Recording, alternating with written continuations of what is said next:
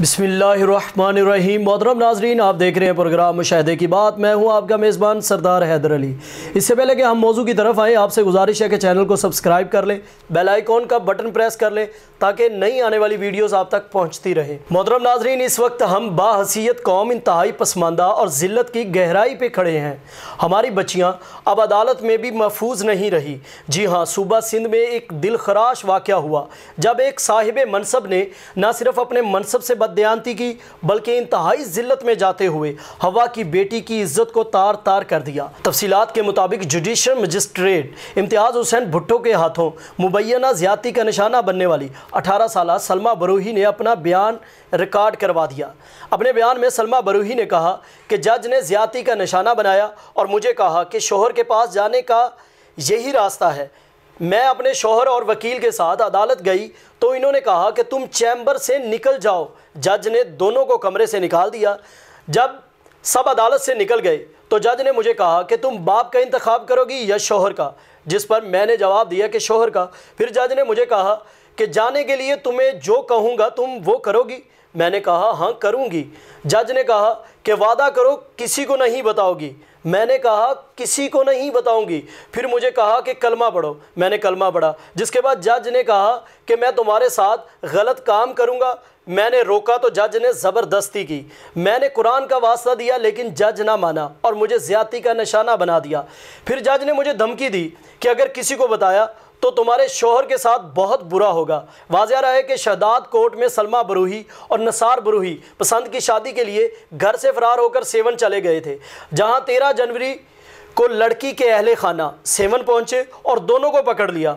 मामला पुलिस तक जा पहुंचा तो पुलिस लड़की को बयान के लिए सीनियर जुडिशल मजिस्ट्रेट इम्तियाज़ भुट्टो के चैम्बर में ले गई, जहां लड़की के साथ ज़्यादती का अफसोसनाक वाक़या पेश आया। मज़कूरा वाक़या किसी गली के गुंडे, बदमाश या दुश्मन मुल्क के फ़ौजी से नहीं बल्कि मुल्क के दूसरे सतून अदलिया में मौजूद एक इंसान नमा भेड़िए के हाथों रूनुमा हुआ है।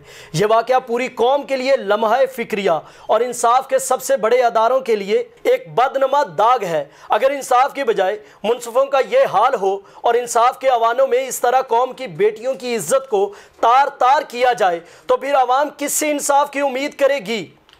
इखलाक किसी भी कौम की ज़िंदगी के लिए रीढ़ की हड्डी की हैसियत रखता है, ख्वाह वो किसी भी मज़हब से तल्लुक़ रखती हो। इखलाक दुनिया के तमाम मज़ाहिब का मुश्तरका बाब है जिस पर किसी का इख्तलाफ नहीं।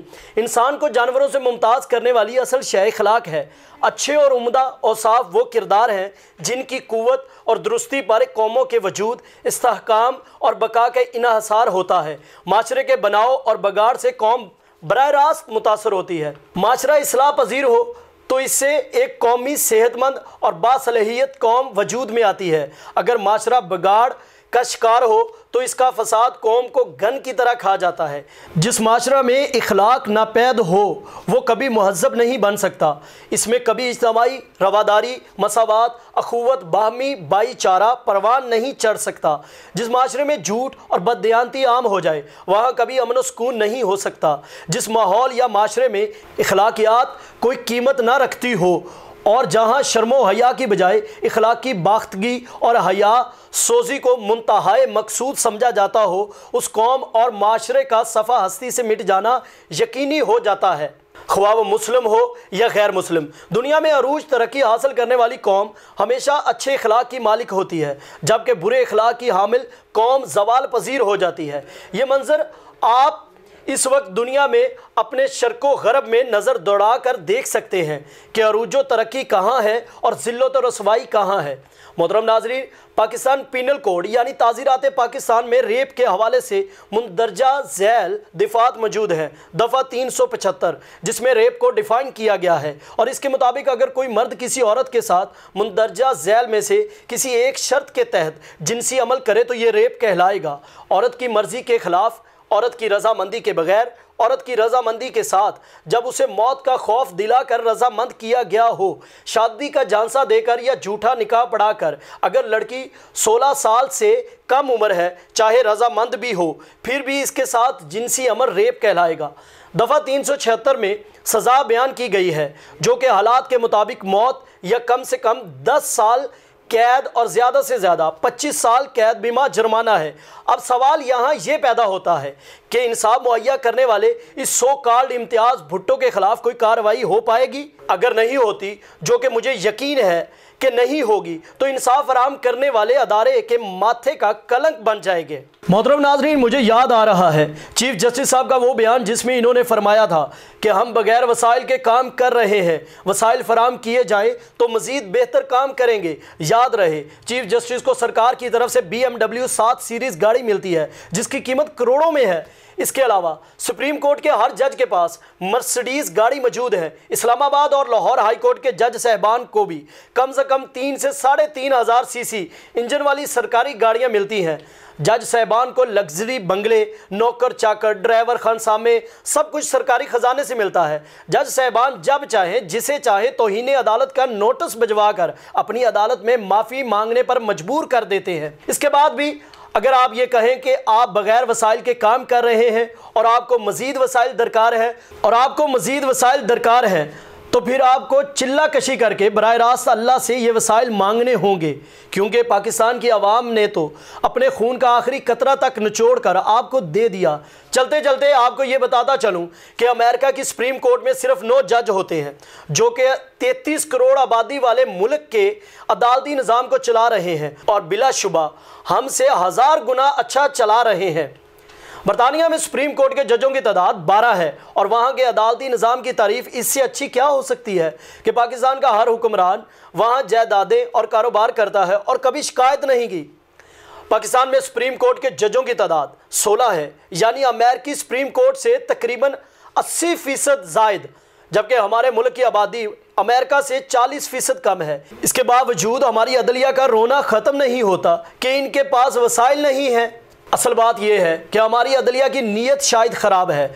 जिस तरह ये लोग अशराफिया को तहफ़्फ़ुज़ देते हैं और गरीबों को धत्कारते हैं, इससे अंदाज़ा होता है कि इन्हें वसाइल की बजाय अपनी तरजीहात को दुरुस्त करने की ज़रूरत है। मोहतरम नाज़रीन, मुशाहिदे की बात है, अगर हमने अपनी तरजीहात दुरुस्त न की तो हम माशरती तौर पर ज़िल्लत की गहराई में चले जाएंगे। हमारे माशरे में अक्सरियत दूसरों को दुरुस्त करने के खुद साख्ता मनसब पर अपने आप को फाइज किए रखती है, मगर नेकी फैलाने का जज्बा ही बदी की तरवीज करता है। आज अदारे गूंगे, बहरे और अपाहिज हैं और अफराद डंडा बरदार। इसी वजह से खुदकुशी का रुझान है, तशद्दुद की आरज़ू है। दोनों का बीज एक है, जड़ एक है। ज़िंदगी से ताल्लुक़ का कमज़ोर हो जाना, अफराद की माशरे से लातल्की पैदा हो जाना, कानून या अखलाकियात की खिलाफ वर्जी को बहादुरी समझना ज़हनी सोच का मसख होता है। इस टेढ़ेपन को इजहार के मुस्बत ज़राए के ज़रिए दुरुस्त किया जा सकता है और यही माशरे की ज़िम्मेदारी है। अदलिया के अवान में छुपे हुए एक भेड़िए ने कौम की एक बेटी को बेआबरू करके पूरी अदलिया को अवाम की नज़र में मशकूक कर दिया है।